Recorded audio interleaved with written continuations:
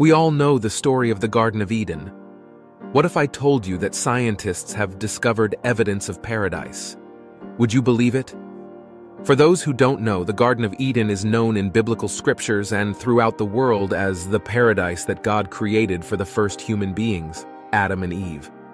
Muslims and Christians may disagree on some points, but when it comes to the garden, they agree that it was the first home of mankind here on earth, a place where Adam and Eve could settle and live peacefully with all the comforts offered by the garden, with one condition: not to eat the fruit from the forbidden tree. However, the first couple did not obey and were expelled from Eden. This story has intrigued many experts who later tried to designate the location of this incredible place. They used the Bible and the Quran in their research. Today's video is about the symbol that the Garden of Eden has become in various cultures and, of course, its possible location.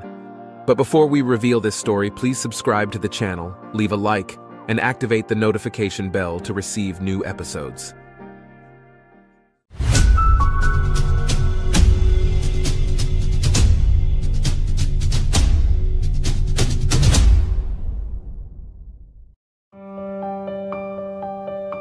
Where is the garden?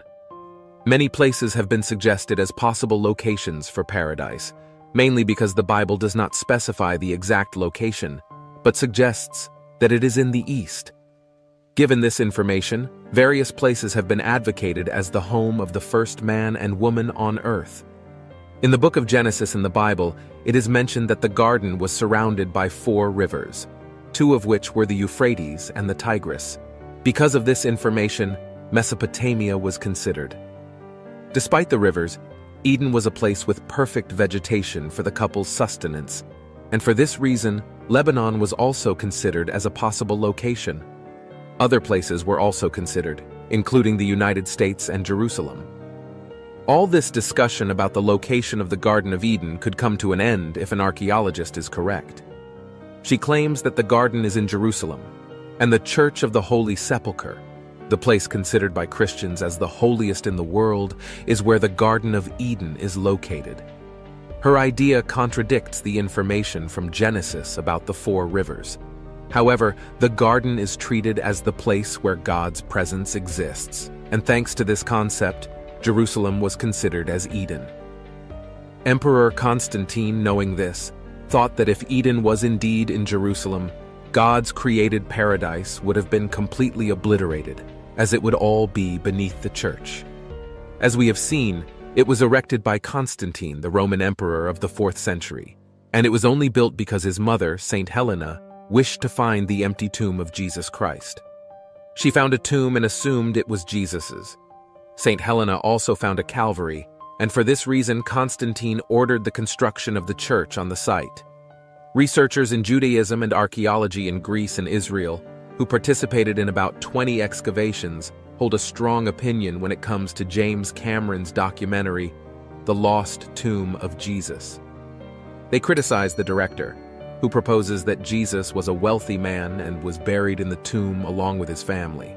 The tomb was discovered in 1980, approximately 5 kilometers away from the ancient city of Jerusalem. They counter the idea presented by James and advocate the belief that Jesus was a poor man who couldn't afford an expensive tomb. If he were a wealthy man, according to them, he would be buried in Nazareth. We know the story that Adam and Eve were expelled from the garden shortly after eating the forbidden fruit. An interesting fact is that they would have lived forever if they hadn't disobeyed, according to biblical information. Adam lived for 960 years, and Eve a little less, around 800. Besides death, there were other punishments for the two, including the pains of childbirth. Various cultural and religious traditions share this narrative about Eden in their cultures. From Jewish, Christian, and Islamic traditions to Mormons, all view humanity after its creation as responsible for caring for the garden created for them. The term Eden has various possible meanings, and what is known is that it could be Sumerian, meaning steppe or plain, relating to a well-irrigated area. Another explanation suggests that Eden is a word that means pleasure in Hebrew, in addition to being the name of the place. The story continues to describe the magnificent vegetation of the garden, and the trees with delicious fruits that God placed for sustenance, including the tree of life and the tree of the knowledge of good and evil. However, there was a fruit forbidden by God that Adam and Eve, influenced by a serpent identified as Satan, eventually consumed. This resulted in the original sin and the fall of humanity. Many theologians, including Augustine of Hippo, focus not only on the wickedness and disobedience but also on the fruit that was ingested. The prophet Ezekiel also mentioned the garden in his prophetic writings. He refers to the Son of Man and states that he was in the garden of God, which was adorned with precious stones such as sardius, topaz, diamond, turquoise, onyx, jasper, sapphire, carbuncle, emerald, and gold. Musical instruments such as tambourines and flutes were made from these precious stones. The text continues to describe the perfection of the Son of Man until iniquity was found in him. Once again, while there are detailed descriptions of the garden and its features, the exact location of Eden is not specified in this text. According to Genesis, a river served to water the garden, and it was a great river divided into 4 parts, namely the Pishon, the Gihon, the Tigris, and the Euphrates.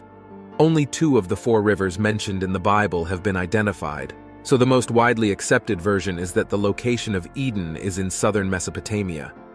This view is shared and agreed upon by many experts, even though Mesopotamia stands as a strong and accepted version among scholars. There is no other version of Eden that suggests the garden as a highland plateau due to the information.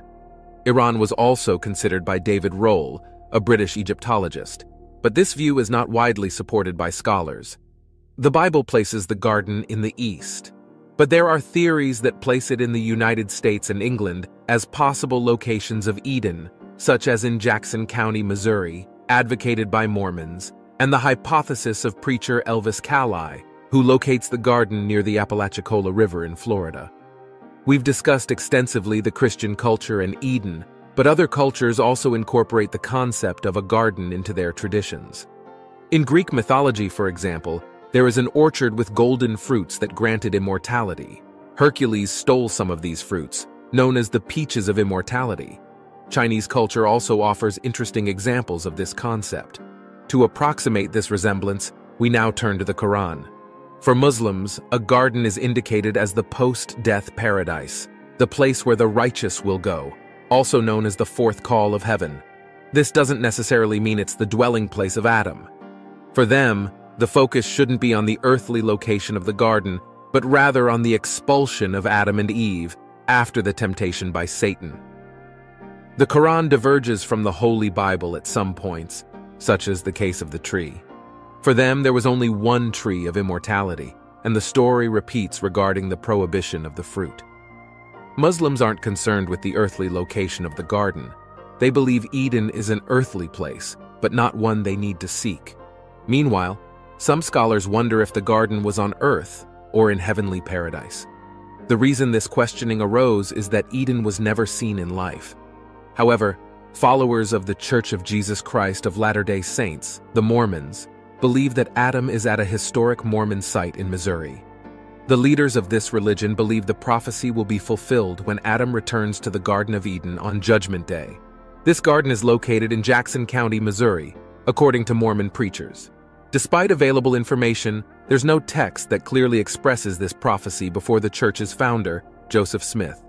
The Garden of Eden can be in heaven, as we've seen throughout this video. It can be considered both divine and earthly, and there is agreement among scholars who assert this theory. The earthly Eden would be a fertile and lush land with good vegetation, while the divine is treated as superior, the home of righteous souls, whether they be Jewish or not. It's virtually impossible to pinpoint the exact location of the Garden of Eden with the few clues available. This is one of those mysteries that are very difficult to answer. However, every time a new theory about its location arises, it excites enthusiasts of the subject, and experts continue to discuss until a new possibility, different from the previous one, is considered. Our world is full of questions for which we can't find definitive answers. Historians, archaeologists, and others encourage this quest through stimulating discussions for those interested in the subject. And you? Where do you think the Garden of Eden is located? Which theory do you find most interesting? Don't forget to comment and share your opinion with us. Send this video to your friends and family to find out their views on the matter. And please, remember to subscribe to the channel and give it a thumbs up.